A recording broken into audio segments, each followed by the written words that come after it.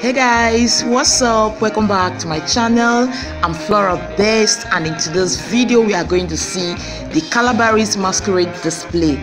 Do enjoy viewing, and don't forget to subscribe to this channel in case you've not done that, and turn on your post notification bell so you always get notified when I upload a new video. So guys, let's dive right into it.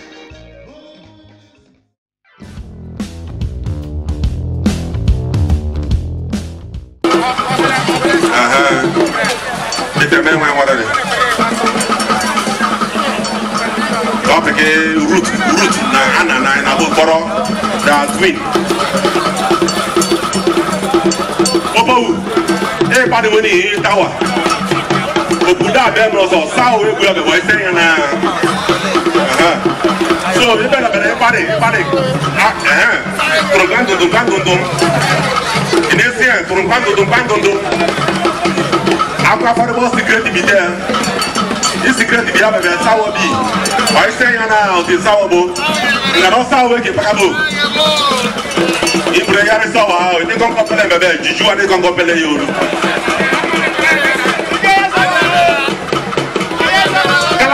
Kalakbeki. Yo, so keep your somu. Bokromelo, mangibana, kala somu. Oh yeah, no, abra, just somu.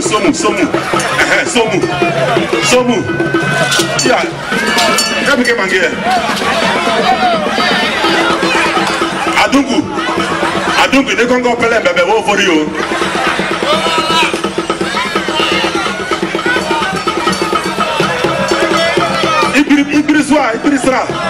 Okay, ladies and gentlemen, please can we put our hand to the sour? The white and sour has appeared. Because of put that there, white and sour, pakabua bebe, or send and go boom. And white and sour. Yeah, white and sour.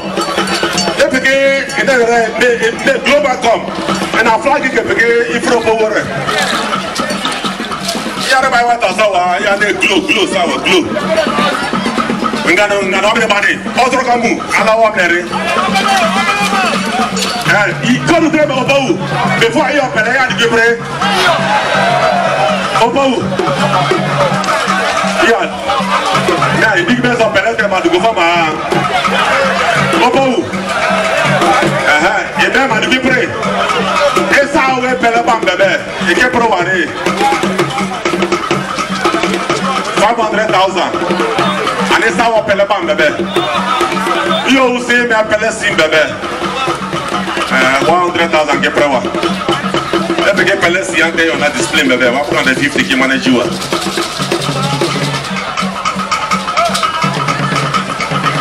White as all, my cromano no mabala fama.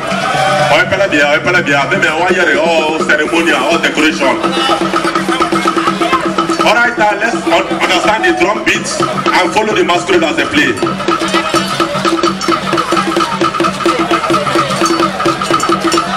Yeah, so we begin my game.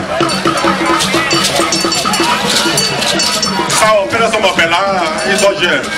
Je vais pas dire qu'ils vont là.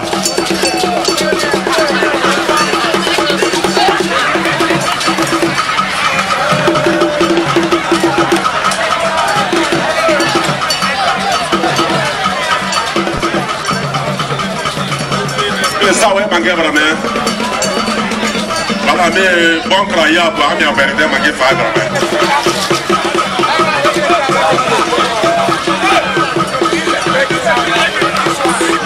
Il y a pas y a decoration here. You gonna hear me? I can't go be one of it.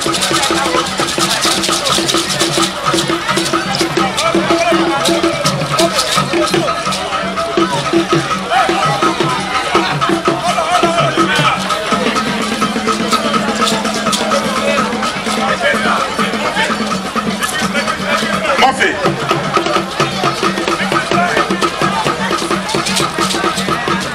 Sour, you're the guy.